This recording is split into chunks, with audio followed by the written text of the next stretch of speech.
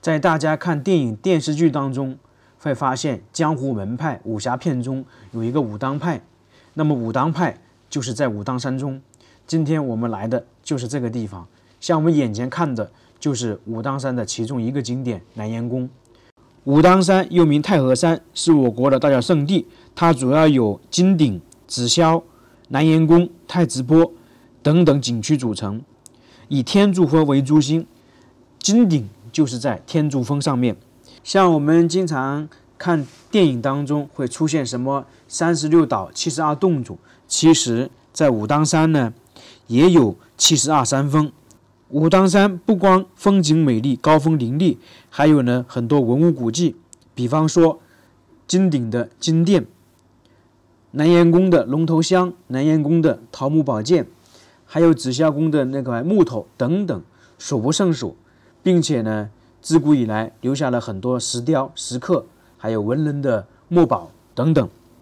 按照史书记载，武当之名最早出现在《汉书》当中，也就是说在汉朝已经有了。汉末至魏晋隋唐时期，武当山是求山学道者的隐居之地。宋代道教开始将传说中的真武神与武当山联系起来，所以每天来武当山游玩的游客特别多。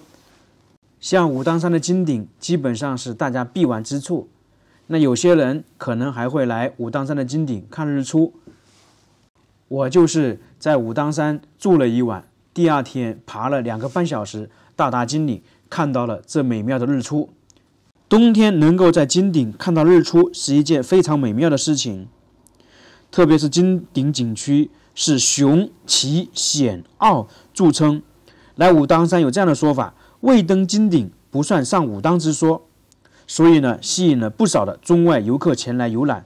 特别是金顶上面的那个金殿呐，仔细看看，这里就是武当山的天柱峰，下面有围墙，上面有宫殿。那在这个地方呢，就被称为是紫禁城。它是利用了山形的自然起伏，以明代皇家建筑规制巧妙地进行序列布局，当时也是为了渲染皇权的至高无上。特别是金顶上面的这座金殿，被称为无价之宝。这个金殿不简单，它是由90余吨的铜和360公斤的黄金组成。还有一个奇特之处，就是这座金殿里面还有一盏长明灯，大概是600年不灭。当然这个600年是一直要换灯油的，这样就不会熄灭了。关于建设这个金殿还有一段说法，就是因为当时是朱棣下令建造的，所以这个金殿的材料全部是北京打造之后运送到武当山来组装。大家好，我是秋平，我现在在武当山。我现在站的这个地方呢，就武当山的金顶，然后旁边就是金殿。来到武当山呢，金顶、金殿是必看的。我是从下面徒步上来，然后准备坐索道下去，因为今天主要是来这个地方看日出嘛。大家现在看到我身后呢，这里可能没有什么游客啊，因为比较早，刚刚看完日出嘛，才8点多一点，可能等一下游客就会多一点。当然，这个山上非常冷。我们刚刚看了这个金顶啊、金殿，有很多故事。那么很多人说这个金顶、金殿是铜铸造的，还有黄金、鎏金，非常珍贵。其实真正这个武当山的金顶、金殿最珍贵的呢，不是金殿啊，是我们看到的这些石头，还有这些鸟。那这些石头为什么会珍贵呢？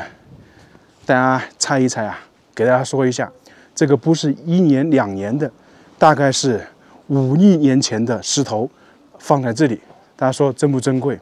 所以呢，很多人呐，游客来武当山脚下踩的，反而是武当山最珍贵、最值钱的物品，不是上面那个啊。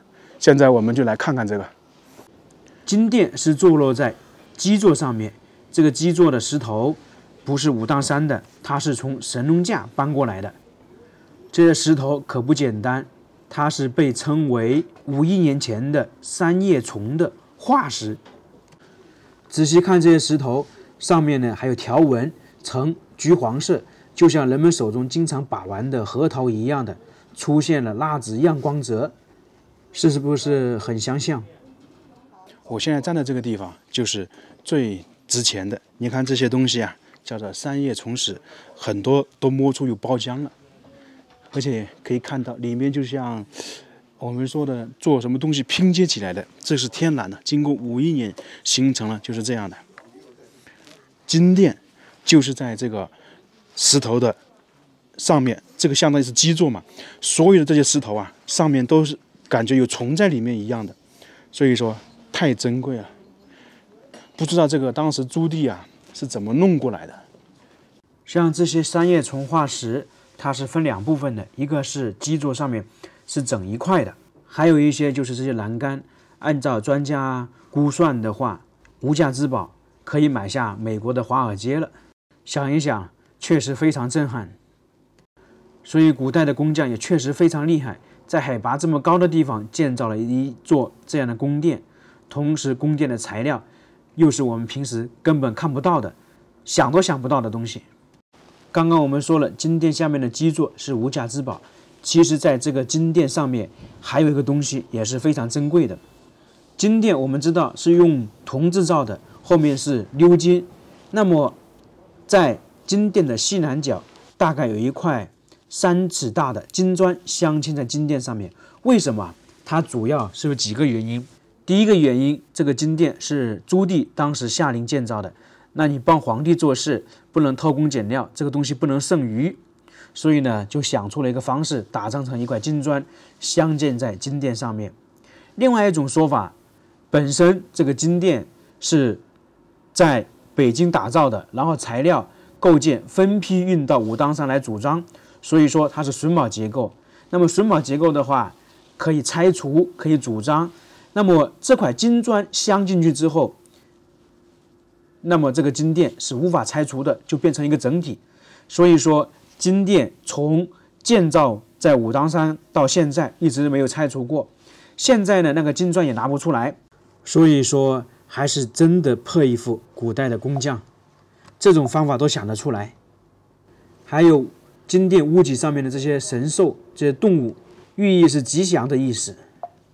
并且呢，在当时还有一个雷火炼电的奇观，就是在金殿的上面会出现雷暴的情况，雷击这个金殿。但是呢，现在已经看不到了，因为被专家说要装了避雷针。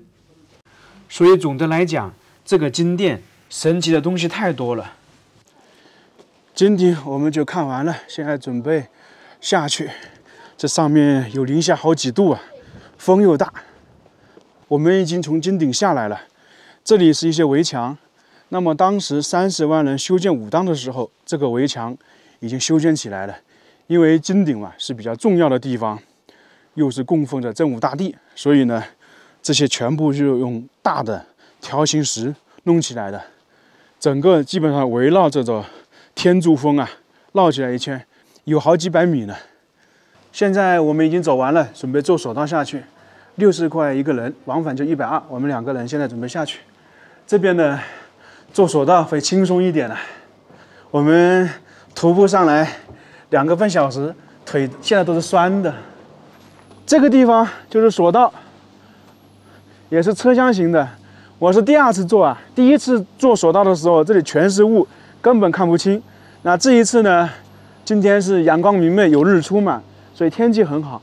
我现在看了一下，上武当山游玩的人很多啊，基本大家上武当山都是坐索道的，因为徒步上来确实太辛苦嘛。我们昨天还是住在半山腰，如果从南燕宫上来，估计到金顶的话，大概要3个半小时。请进，请进。